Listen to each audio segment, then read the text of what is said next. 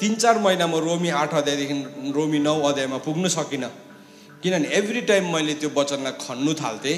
यति साह्रो गहिरो कुरा निस्किन्थ्यो। कोही बेला म पढ्दा मेरो टाउको फुल्ले जस्तै हुन्थ्यो, अनि फेरि म रोकेर बस्थेँ, फेरि आराधना गर्थेँ, फेरि सास लिन्थेँ, फेरि पढ्थेँ, अनि जति पढ्दै गयो त्यति नै गहिरो।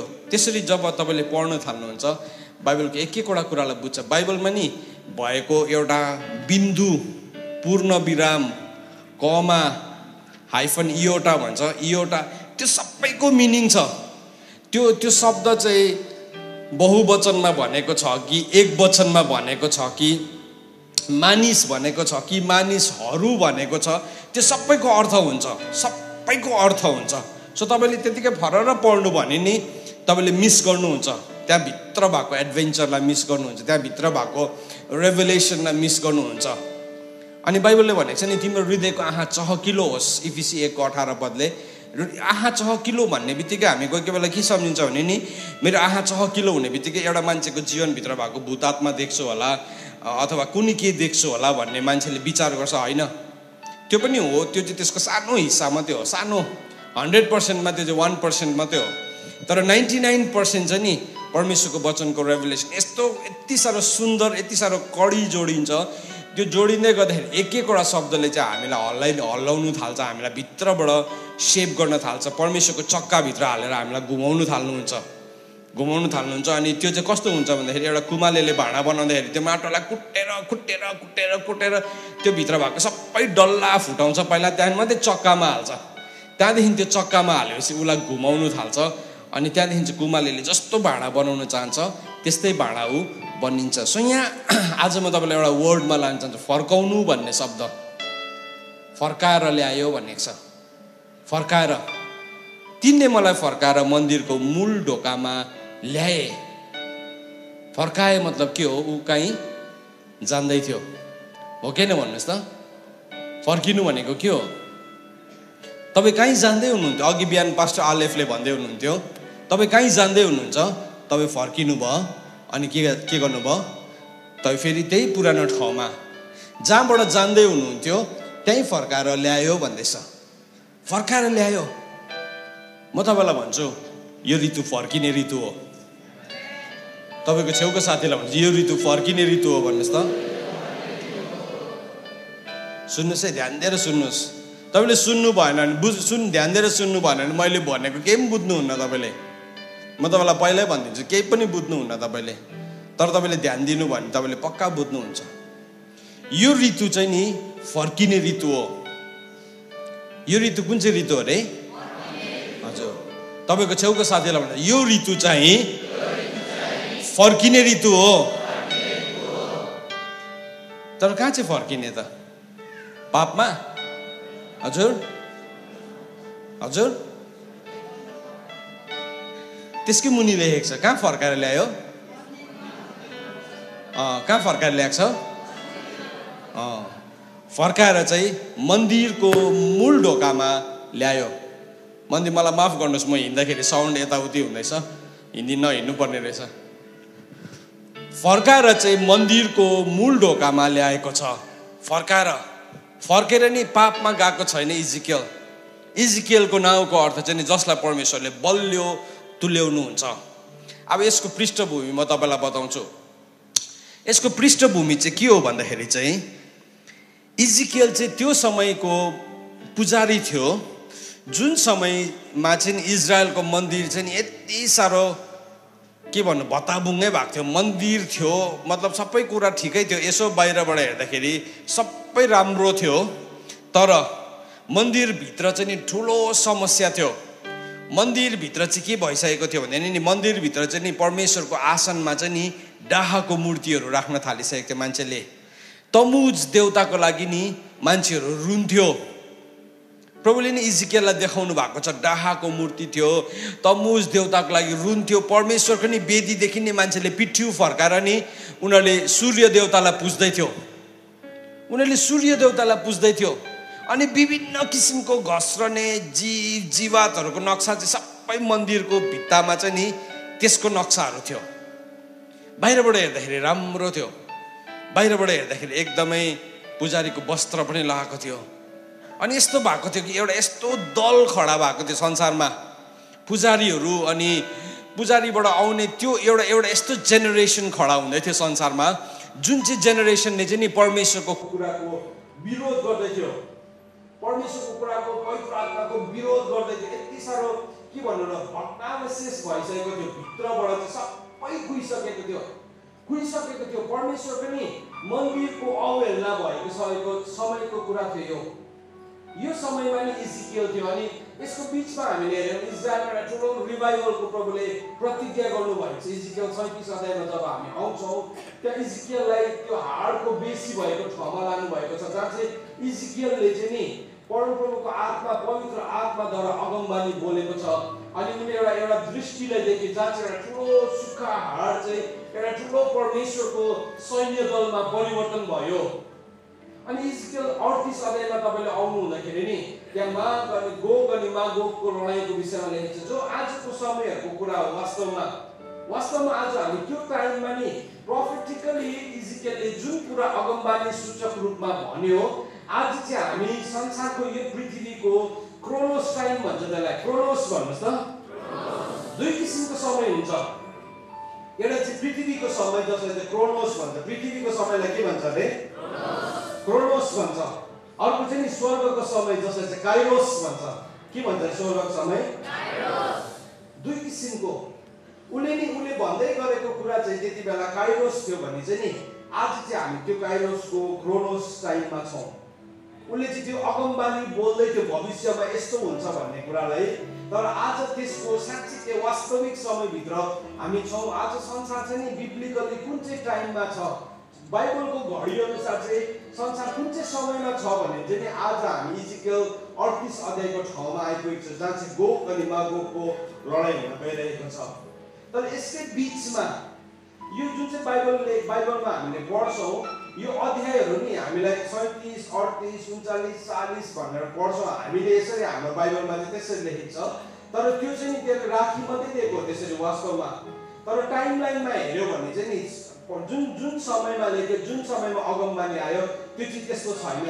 बाइबललाई क्रोनोलोजिकली ऐतिहासिक रूपमा जब तपाईँले बाइबललाई पढ्नुहुन्छ, बाइबलको क्रोनोलोजी हामीले जुन हिसाबले पढ्दैछौँ त्यो भन्दाखेरि भिन्दै छ। तर आज म त्यो ठाउँमा जान चाहदिनँ। अनि म तपाईँलाई भनौँ, म बाइबलको धुरन्धर पनि होइन, म बाइबलको कलेज पढेको थियोलोजियन पनि होइन। यो चाहिँ मैले परमेश्वरको वचनलाई पढेको हो, परमेश्वरको वचनलाई पढेर अध्ययन गरेर आज मैले तपाईँसँग बाँडिरहेको छु जति पनि कुरा। यो कुनै थियोलोजी होइन, यो कुनै बाइबल हिस्ट्रीको कुरा गरेको छुइनँ मैले।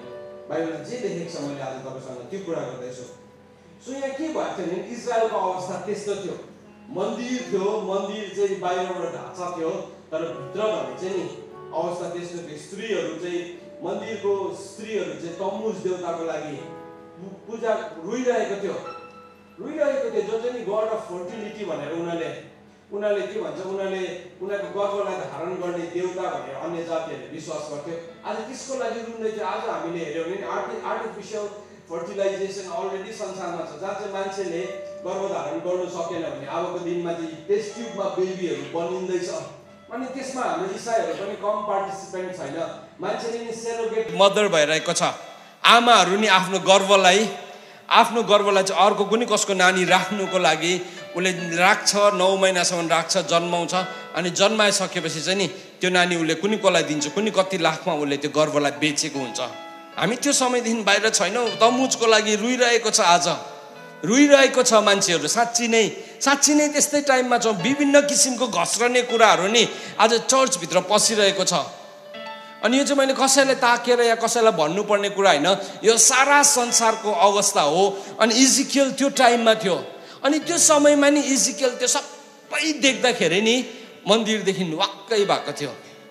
आज तपाईँ थुप्रोजना वाक्कै भएको मान्छेहरू यहाँ बस्नु भएको छ, जसले चाहिँ इसाईहरूलाई देख्नुभयो, जसले तपाईँले सेवकलाई देख्नुभयो, सेविकालाई देख्नुभयो, सेवकाईलाई देख्नुभयो, अनि तपाईँ वाक्कै भएर भन्नुभयो हुँदैन, अब म फर्केर जान्छु, अब म संसारतर्फ जान्छु। कुनै पनि भिन्दा छैन।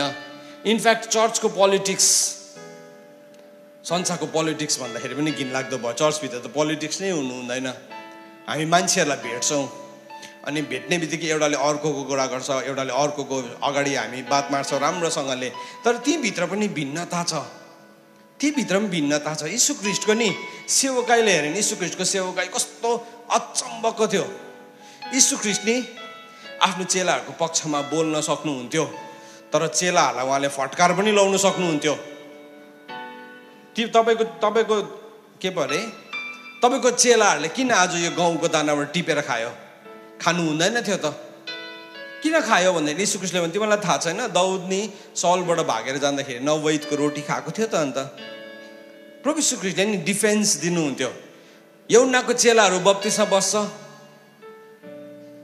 हामी फरिसी शास्त्रीहरू बप्तिस्मा अरे फास्टिङमा बस्छ, हामी फरिसी शास्त्रीहरू पनि फास्टिङमा बस्छ, तपाईँको चेला चाहिँ किन नबसेको?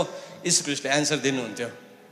दुल्हा साथमा हुँदाखेरि कि जन्ती चाहिँ उपवास बस्छ र त्यो सुन्दाखेरि नि चेलाहरूलाई मजा आउँथ्यो, हाम्रो बुढाले त जे पनि मिलाइदिइहाल्छ। तर नि यीशु ख्रीष्टको यस्तो पनि आँट थियो, ओइ शैतान मबाट हटेर जा भने। पत्रुसलाई एक दिन प्रभुले त्यो भन्नुभयो, ओइ शैतान त हटेर जा, तैँले परमेश्वरको कुरा होइन मान्छेको कुरामा ध्यान दिन्छस्। त्यस्तो युनिटी थियो, त्यस्तो युनिटी। आज हामी कतिजना यहाँ बसिरहेको छौँ जसलाई नि हाम्रो चर्चको पर्खालले, चर्चको भिन्नताले नि हामीलाई अर्कै बनाइदिएको छ, अर्कै बनाइदिएको छ। मलाई लाग्छ हामी फर्किने समय आएको छ। भन्नुहोस् त म फर्किने समय आएको छ भन्नुहोस् त। नेपालमा कति इसाईको कति छ पपुलेसन? 25। ओके, 25-30 लाख विश्वासी, 25-30 लाख विश्वासी। म तपाईँलाई प्रेरितको चर्चको मोडल भन्छु ल। आज प्रेरितहरूको चर्चमा के हुन्थ्यो अरे भने नि, जब पत्रुसले चर्च सुरु गरे नि त्यति बेला नि पत्रुसको चर्चमा जब पनि एउटा गरिब आउँथ्यो नि, पत्रुसको चर्चमा 8000 जना मान्छे थियो नि त एक हप्ताभित्र। जब पनि एउटा गरिब मान्छे आउँथ्यो अरे नि चर्चमा, उनीहरूले आफ्नो भएको कुराहरू बिक्री गरेर त्यो गरिबलाई उत्थान गर्थे अरे। त्यसको मतलब उनीहरू गरिब भयो भनेको होइन। 8000 जना मान्छेले नि एउटा गरिबलाई 1 रुपियाँ दियो भने एउटा मान्छेकोमा कति हुन्छ हजुर? 8000। तर एउटा मान्छेले चाहिँ कति गुमायो उसको गोजीबाट? 1 रुपियाँ। उसले चाहिँ 1 रुपियाँ दियो, तर अर्को मान्छे चाहिँ 1000पति भयो। हामी नि, मैले यस्तो स्किम सुरु गर्नुहोस् भनेको होइन, म बिजनेसम्यान पनि हो नि त। सो बिजनेसले कसरी सोच्छ भनेर म तपाईँलाई सोच्नु मैले एक्सप्लेन गरेको। तपाईँले एनसेललाई रिचार्ज गर्दाखेरि के भन्छ एनसेलले? हरेक हप्ता कतिजना लखपति? हजुर तपाईँको मोबाइलमा आउँदैन मेसेज? हजुर हरेक हप्ता कतिजना लखपति? 10 जना। एनसेलले दिएको हो 10 लाख? हजुर होइन, एनसेलको यति बिघ्न ग्राहक छ, करोडमा छ, उसले त नि एकजनाकोबाट 10 पैसा झिकेर मात्रै दिएको हो। तर दाता देख्दैछ उसले, आम्बो 1 हप्तामा 10 लाख दिँदो रहेछ एनसेलले। तर त्यो 10 लाख कहाँबाट जाँदैछ भन्नुहोस् त? तपाईँकै गोजीबाट जाँदैछ। एपोस्टोलिक मोडल चाहिँ नि एनसेलले बुझ्यो, प्रेरितीय ढाँचा चाहिँ, तर चर्चले बुझेकै छैन अझसम्म। फर्केर आउनुपर्ने कुराहरू आज म तपाईँसँग कुरा गर्दैछु। अबको यो पुस्ता चाहिँ नि दोष लाउने मेरोमा कति धन छ भनेर देखाउने होइन। हामी नेपालमा भएको नि 25-30 लाख मान्छेले चाहिँ नि दिनमा 1 रुपियाँ दियो हुन्छ नि, आई डोन्ट नो हामीले कतिजनालाई उत्थान गर्छौँ। हामी एउटै मनको भयो भने के हुन्छ होला? एउटै मनको, नेपालभरि भएको विश्वासी एउटै मनको नि। फिनान्सियली मात्रै कुरा गर्दैछ मैले तपाईँलाई, बुझ्नु सक्छौँ त हामी। पैसा त राम्रो बुझ्छ। अन्त यीशु ख्रीष्टले पनि के भन्नुभयो? जहाँ तिम्रो धन छ त्यहीँ तिम्रो मन छ। मान्छेहरू बेसी गफ गर्यो, मिटिङ लामो भयो भने चाहिँ नि पैसा उठाउने कुरा गर्नुपर्छ कि हराउँछ अरे। छापछुपै जाऊ भन्दा पनि हुँदैन, आऊ भन्दा पनि हुँदैन। कोही बेला मिटिङ आऊ भन्दाखेरि पनि हुँदैन नि है। तर यहाँ भित्रबाट अनाउन्स गर्नेले चाहिँ नि, यहाँ छिट्टो आउने 100 जनाले चाहिँ नि 1-1 लाख रुपियाँ पाउँछ नि, अघि पस्छ सबैजना, टोइलेटको पनि जान्दैन। किन? पैसाको भाषा बुझ्छौँ हामी। कस्तो चाहिँ हुन्छ होला? जस्ट म कल्पना गर्ने गर्छु कोही बेला नि, कस्तो चाहिँ हुन्छ होला नेपालमा भएको हरेक विश्वासीले चाहिँ दिनमा 1 रुपियाँ दियो भने, दिनमा 1 रुपियाँ दियो भने महिनामा 4 दिन छोडिदिउँ है, 5 दिन छोडिदिउँ, 25 रुपियाँ दियो भने 25 गुणा 25 कति हुन्छ? 6 करोड 25 लाख हुँदो रहेछ। 6 करोड 25 लाख चाहिँ नि एक महिनाभित्र रेज गर्छ। 6 करोड 25 लाखले चाहिँ नि कतिजना इसाईहरूलाई उठाउन सक्छ होला? कतिवटा इसाई बिजनेसहरू उठ्नु सक्छ होला? कतिवटा इसाईको ऋणहरू माफ हुन सक्छ होला? तर नि हाम्रोमा युनिटी नहुँदा नि हामी एक रुपियाँ दिनु सक्नुहुन्छ? तपाईँ कतिजना दिनु सक्नुहुन्छ? यसो हात देखाउनुहोस् न। 1 रुपियाँ दिनु सक्ने क्षमता भएको मान्छेहरू माथि उचाल्नुहोस् न। सबै नै एकछिन राख्नुहोस् त। एकछिन 1 रुपियाँ पनि दिनु नसक्नेहरू को हुनुहुन्छ? यसो हात उठाउनुहोस् न। 1 रुपियाँ पनि दिनु नसक्नेहरू, किनभने यहाँ सबैजनाको हात उठेन नि त। हो, त्यो हाम्रो डिफ्रेन्स छ, हाम्रो भिन्नता त्यहाँ छ। हाम्रो भिन्नता त्यहाँ छ। चर्च चाहिँ नि फर्केर आउनु जरुरी छ। फर्केर आउनु। आज नि म तपाईँलाई नि यो भन्दै गर्दाखेरि सायद यो सन्देश उग्र सन्देश हुन्छ होला, तर लेट इट बी। कसैले त भन्नु पर्यो। somebody has to tie the bell। बिरालोको घाँटीमा कसैले त घन्टी बाँध्नै पर्यो। सो आज त्यो व्यक्ति म हो नि म डराउँदिनँ। मेरो जातिको लागि म उभिन्छु। आज म तपाईँको नक्सा आँखालाई खोलिदिन चाहन्छु। हामीले नि यो पुस्ता जब खडा हुँदैछ नि, हामी हाम्रो डिफ्रेन्सेसहरूलाई नि हामी फर्काउँदैछौँ। अब अघि जुन चाहिँ पर्खालहरू थियो नि, त्यो पर्खाललाई हामी तोड्दैछौँ। तपाईँको छेउको साथीलाई भन्नुहोस् त, म त्यो पर्खाललाई तोड्दैछु भन्नुहोस् त। म त्यो पर्खाललाई तोड्ने व्यक्ति हो भन्नुहोस् त। मैले यहाँ त केवल नेपालको मात्रै कुरा गरेको, विश्वभरि भएको हाम्रो नेपाली जाति जोड्यो भने के हुन्छ होला? के चाहिँ हुन्छ होला? एक दिनमा नि कति मान्छेहरू ऋण तिर्नु नसकेर नि सुसाइड गरेर मर्दैछ। हामीले त त्यो डिफरेन्स त हामीले त नि त्यसै चेन्ज गर्छौँ। त्यहाँदेखि के हुन्छ भन्नुहोस् त? त्यसको बादमा के हुन्छ भने नि हाम्रो आफ्नै एउटा शक्ति हुन्छ, जुन शक्तिलाई नि कसैले पनि खेदो गर्नु सक्दैन।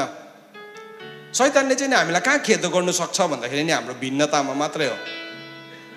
तर हामी एक भयौँ भने चाहिँ नि हामीलाई खेदो गर्नु सक्दैन। खेदो आउँदैन भनेको होइन, खेदो पक्का आउँछ, आउनु पनि पर्छ, किनभने त्यसले हामीलाई दामी बनाउँछ। तर जुन व्यर्थको नलड्नु पर्ने लडाइँ, व्यर्थको नहुनुपर्ने भिन्नताहरूमा आज जहाँ हामी उभिएको छौँ नि, त्यो चाहिँ सबै चकनाचुर हुन्छ। एपोस्टोलिक चर्च चाहिँ नि त्यस्तो थियो। प्रेरितहरूको चर्च चाहिँ त्यसको मतलब नि सबैजना गरिब भयो, जग्गा जमिन बेचेर उनीहरू त केही पनि रहेन रहेछ त होइन। त्यसको मतलब चाहिँ यो चर्चमा एउटा पनि गरिब भएन भनेको। चर्चमा कोही पनि गरिब भएन। अनि कोही पनि गरिब नहुँदैन। अघि जसले ठुलो जमिन बेची पठाएर उसको निकै क्षति भएको थियो नि, एक दिन उसको पनि त्यो चक्र घुम्दै गर्दाखेरि उसको पनि त्यो क्षतिपूर्ति भइहाल्यो। त्यसले गर्दाखेरि चर्च पावरफुल भयो, पावरफुल। अनि चर्चमा अर्कै किसिमको पर्सिक्युसन आयो। अनि यस्तो पक्का भएर छरेको थियो यो मान्छेहरू, जुन कुरा चाहिँ नि उनीहरूको लागि नि पापमा लड्ने ठाउँ थियो। त्यो धन सम्पत्ति मान मर्यादा इज्जत भन्ने कुराहरूको लागि झगडा पर्थ्यो नि, त्यो त सबै मरिसकेको थियो उनीहरू। अनि उनीहरू संसारमा छत्ता छुल्लै हुँदाखेरि चाहिँ नि जहाँ पनि उनीहरू गएर रोपिन्थ्यो, त्यसले नयाँ काम गर्न थाल्यो। परमेश्वरले नि त्यो ऋतुलाई फर्काएर ल्याउन चाहनुहुन्छ। यहाँ पनि इजिकियललाई भन्दैछ, then the lord brought me back to the door of the temple. मजा लाग्यो मलाई यो पढ्दै गर्दाखेरि। यति साह्रो यो शब्दले मलाई छुयो, यति साह्रो घोच्यो मलाई। तर मलाई मजा लाग्यो, मजाको खालके घोच्यो, दुख्दै थियो मलाई। तर नि मैले मेसेज पाएँ, हामी नि ढोका मन्दिरको ढोकादेखि चाहिँ निकै टाढो गइसकेका हुन्छौँ। है तपाईँकोमा चोट छ होला, तपाईँकोमा कारण छ होला, यस कारणले गर्दा फलानुले गर्दा यसको सेवकाईलाई देखेर त्यसको सेवकाईले गर्दाखेरि भनेर तपाईँ टाढो जानुभएको होला मेरो प्रिय भाइ बहिनीहरू हो। तर आज चाहिँ नि तपाईँ फर्केर मन्दिरको ढोकामा आउन जरुरी छ। तपाईँको छेउको साथीलाई भन्नुहोस् त, आज तिमी फर्केर मन्दिरको ढोकामा आउन जरुरी छ। प्रभुलाई महिमा भएको होस्। यस लर्ड। त्यसलाई हिब्रू भाषामा सब भन्नुहोस् त। सब भनेको के हो हाम्रो भाषामा? हजुर, सब भनेको सबैजना भनेको नि है। सब हिन्दी शब्द हो खासमा त सब भनेको। तर भए पनि इट्स ओके, हामी बुझ्छौँ नि, हामी हिन्दी पिक्चरले धेरै इन्फ्लुएन्स भएको छ है। सब भन्नुहोस् त। सब भनेको तिमी पनि हो भन्नुहोस् त। म पनि हो। हामी सबैजना हो। हिब्रू भाषाको के बेला पढ्छु कि नेपालीबाट आएको जस्तो जस्तो लाग्न थालेको छ आजकल मलाई, किन नेपालीसँग थुप्रो शब्दहरू मिल्छ। त एनिवेज यो सबको अर्थ चाहिँ के रहेछ आज म तपाईँलाई भन्छु। हिब्रू चाहिँ नि, तपाईँ कतिजना सायद बाइबल पनि पढ्नु भएको छैन होला। यो मान्छेले हामीलाई हिब्रूको कुरा गर्छ, हो म तपाईँलाई भन्दैछु। म सिडीको कुरा गर्दिनँ, अब म पेन ड्राइभको कुरा गर्छु। बुझ्दै हुनुहुन्छ? मैले अघि पहिला पृष्ठभूमि बाँधेको थिएँ नि, हजुर हो, मैले त्यही कुरा गरेको। सिडीको जमाना गयो, अब चाहिँ म तपाईँसँग पेन ड्राइभको कुरा गर्छु। अब चाहिँ म तपाईँसँग आइक्लाउडको कुरा गर्छु। सब भन्नुहोस् त। हिब्रू शब्दमा चाहिँ नि 3वटा कुराले बन्नेको थियो, 3वटा कुराले। एउटा चाहिँ नि, एउटा चाहिँ सिन भन्दो रहेछ, सिन, SHIN, सिन। यहाँ पनि सिन भन्नेले यो पार्टी प्यालेसको नाम नै सिन रहेछ। अन्त मैले हिजो दाजुलाई पनि भने, दाजु यो सिन भन्ने नाम त हिब्रू नाम भन्दा कसरी राख्यो? यो मालिकहरूलाई सोध्नुपर्ने छ, कसरी यो पार्टी प्यालेसको नाम चाहिँ सिन राख्यो, मलाई थाहा छैन यसको अर्थ के हो। तर सिन भन्ने शब्द त हिब्रू शब्द हो। त्यसको बादमा नि वाव अनि बेट 3वटा शब्दले बनेको यो सब भन्ने शब्दलाई। सो म तपाईँलाई नि त्यसको अर्थ अलिअलि बुझाउन चाहन्छु। पढ्नुहोस् तपाईँले। हामी एप डाउनलोड गर्नु जान्दछौँ, हामी हाम्रो मोबाइललाई किन्नु जान्दैछौँ, हाम्रो मोबाइल कति GB ऱ्यामको हो, हाम्रो ब्याट्री कति mAh को हुनुपर्छ, तब तपाईँ स्क्रिन चाहिँ कतिको ल्युमियन्सको हुनुपर्छ, त्यो सबै तपाईँले जान्नु हुँदैछ भने नि अब यो पनि जान्नुहोस्, तपाईँको मोबाइलमा कसरी हिब्रूलाई पढ्नु त्यो पनि सिक्नुहोस्। हामी जान्दैछौँ त, थुप्रो कुराहरू जान्दैछौँ। किन बाइबल पढ्ने ठाउँमा चाहिँ हामी आफैलाई लद्दु सम्झिन्छौँ? वाइ हामी अरू कुरा गर्नु जान्दैछौँ त अन्त। सो म तपाईँलाई नि आज सिन भन्ने शब्दको अर्थ बताउँछु। सिन भनेको चाहिँ नि SHIN भन्छ त्यसलाई चाहिँ हिब्रूमा चाहिँ।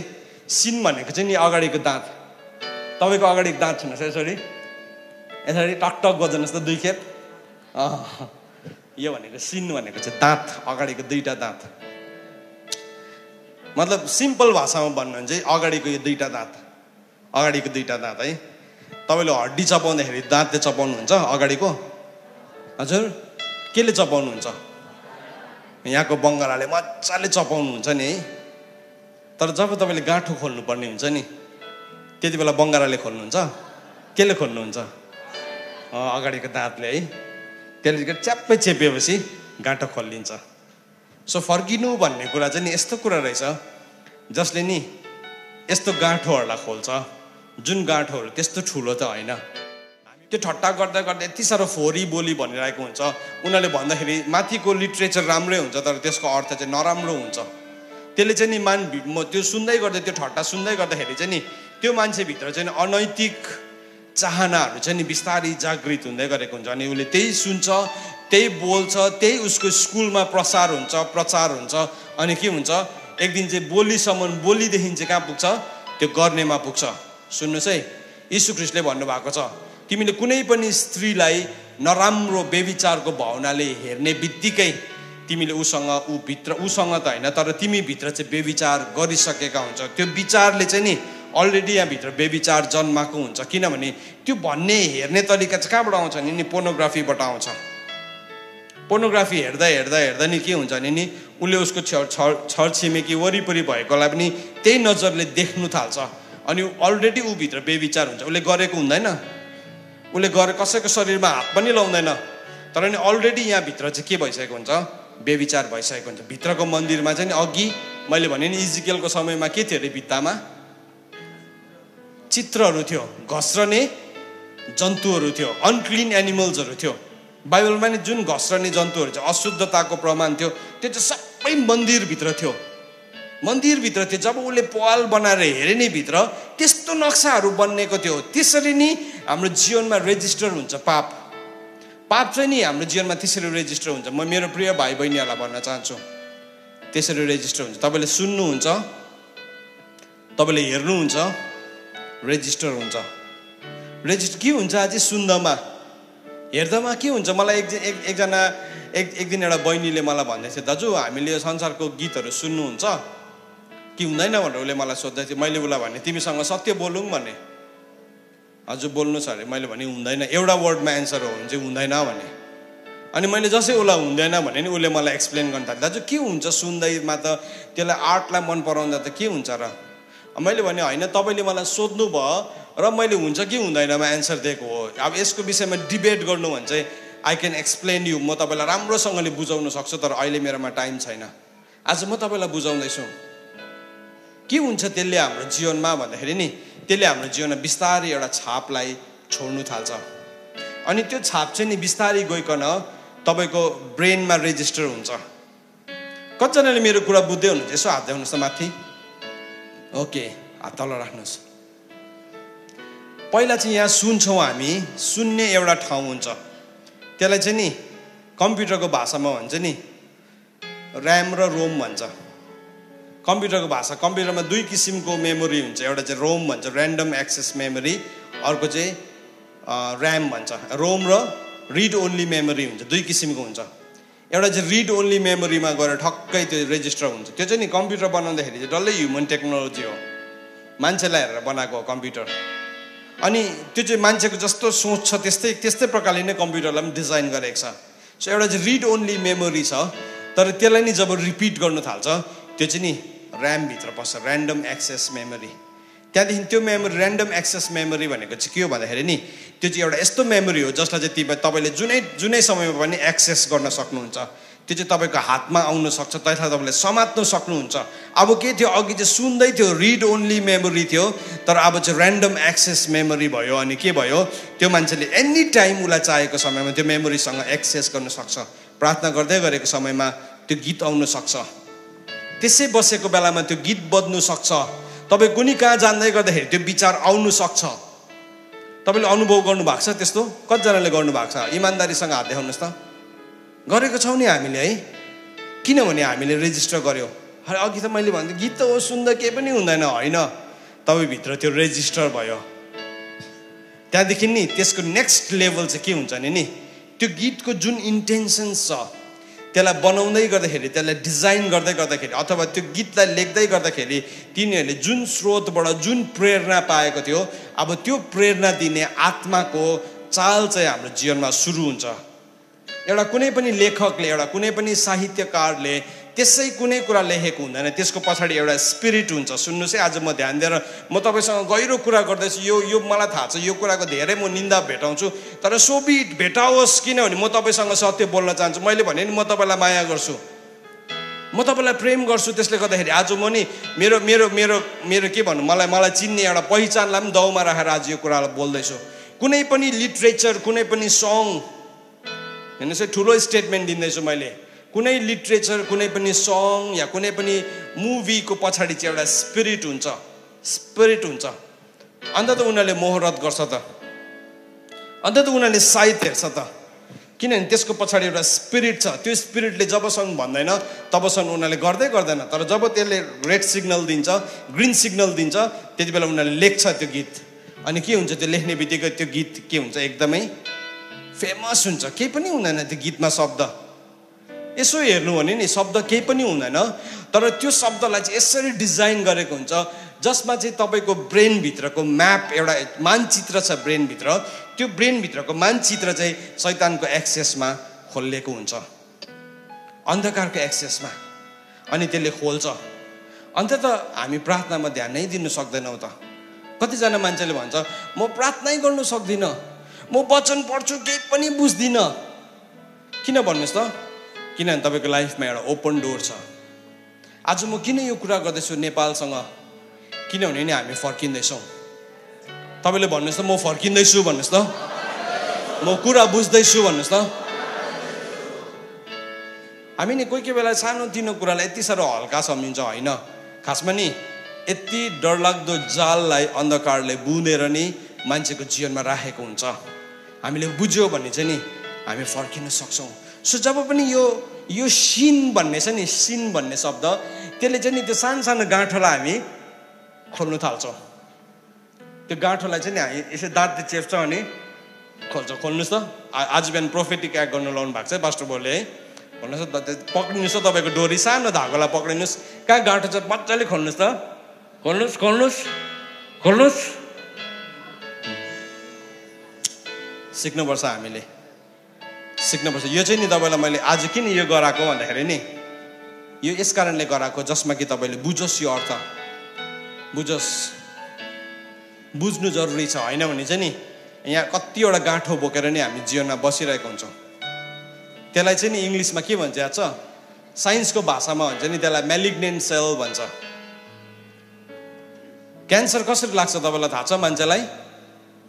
क्यान्सर चाहिँ बाहिरबाट आएको सङ्क्रमण इन्फेक्सन होइन। क्यान्सर चाहिँ नि क्यान्सरस सेल चाहिँ नि मान्छेको शरीरमा हुन्छ, मान्छेको शरीरमा हुन्छ। तर त्यो एकैचोटि क्यान्सरस सेल हुँदैन। मान्छेको शरीरमा नि हरेक 3 सेकेन्डभित्र हाम्रो शरीरमा 50,000वटा सेल जन्मिन्छ अनि 50,000वटा सेल मर्छ। कोशिका हामीभित्र यति बिघ्न कोशिका छ। तपाईँ बिहानदेखि अहिलेसम्म बस्दा कतिवटा जन्मियो, कतिवटा मर्यो। तर त्यो मरेको जुन चाहिँ पनि कोशिकाहरू छ नि त्यो चाहिँ लगेर एक ठाउँमा फाल्छ। मरेको जसरी एउटा कुडादानमा हामी सबै कुडालाई फाल्छौँ, हाम्रो शरीरभित्र पनि त्यसलाई फाल्ने एउटा मेकानिजम छ। त्यसको मेकानिजमलाई म जान्दिनँ। यहाँ तपाईँ कोही विज्ञानको स्टुडेन्ट हुनु, तपाईँ जान्नुहुन्छ होला, मेडिकल पढ्दै हुनुहुन्छ तपाईँ जान्नुहुन्छ होला, तर म जान्दिनँ। मैले बुझेको सिम्पल एउटा इलिस्ट्रेसन मात्रै तपाईँलाई दिँदैछु। सो तपाईँ एकदमै टेक्निकली यो भनेर नजानुहोस्, तर I'm just trying to explain. So त्यो सेल चाहिँ नि एउटा कुडादानमा फालिनुपर्छ। तर त्यो कुडादानमा राम्रोसँगले नफालिँदाखेरि चाहिँ कोही बेला के हुन्छ भने नि त्यो फोहोर अडिन्छ बाटोमै। तपाईँले देख्नु भएको छ हाम्रो नालाहरू ब्लक हुन्छ नि, सानो प्लास्टिकहरूले ब्लक भएको हुन्छ। खासमा त्यो डरलाग्दो केही हुँदैन ब्लक हुने चाहिँ, तर सानो प्लास्टिक त्यहीँ बस्छ, कसैले पनि याद गर्दैन, लेउ लाग्छ, फेरि त्यसमाथि अर्को चिज आएर अड्किन्छ, लेउ लाग्छ, टालिँदै एक दिन त्यो ठुलो फोहोर त्यो डल्लै ढुवाङलाई नै त्यो नालालाई ब्लक गर्ने हुन्छ। त्यसरी नै हाम्रो शरीरमा पनि त्यो डेड सेलहरू थुप्रिन्छ अनि त्यो चाहिँ मेलिग्नेन्ट सेल भन्छ त्यसलाई चाहिँ। अनि मेलिग्नेन्ट सेल चाहिँ नि जब पुरा थुप्रिन थाल्छ त्यहाँदेखि चाहिँ त्यो क्यान्सरस सेल हुन्छ। त्यो चाहिँ नि क्यान्सरस सेल हुन्छ। अनि त्यो क्यान्सरस सेल चाहिँ मोस्ट अफ द टाइम चाहिँ नि त्यसको लास्ट स्टेजहरूमा मात्रै डिस्कभर गर्छ, किनभने अगाडि त त्यो कुनै प्रब्लम नै थिएन। त्यस्तै प्रकारले नि हाम्रो जीवनमा पनि नि हामीले गाँठोहरू खोल्नु जानेनौँ भने नि क्यान्सरस सेल भएर थुप्रिरहेको हुन्छ। सो यहाँ के देख्दैछ भने नि यो सिन भन्ने शब्दले चाहिँ नि त्यो अगाडिको दाँतलाई देखाउँदैछ, डिभाइन रेभलेसनलाई देखाउँदैछ। अब हाम्रो पुस्ता चाहिँ नि डिभाइन रेभलेसनभित्र पस्छ।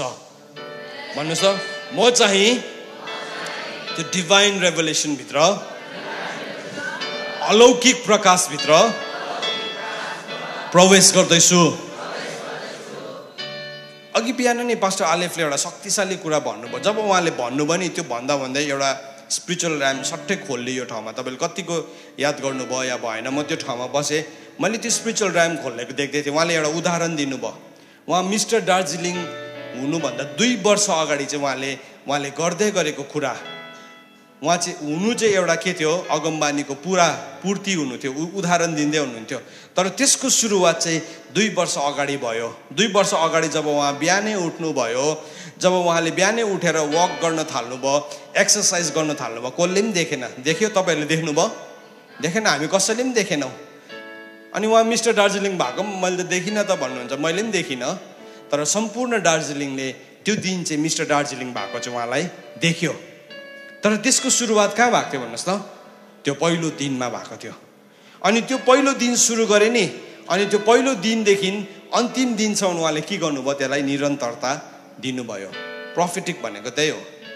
प्रोफेटिक भनेको चाहिँ हामी सुरु गर्छौँ एउटा कुरालाई। आज तपाईँले भन्यो नि म अलौकिक प्रकाशभित्र पस्दैछु, त्यति भन्दाखेरि नि तपाईँ पस्दैन, तर तपाईँले भन्नु चाहिँ सुरु थियो, त्यो सुरु हो, यो चाहिँ सुरु हो भन्नुहोस् त। तपाईँ भन्नु चाहिँ सुरु हो। अनि आज दिनदेखि चाहिँ नि तपाईँ डिभाइन रेभलेसनभित्र पस्न थाल्नुहुन्छ। कसरी पस्नुहुन्छ? गुगलबाट?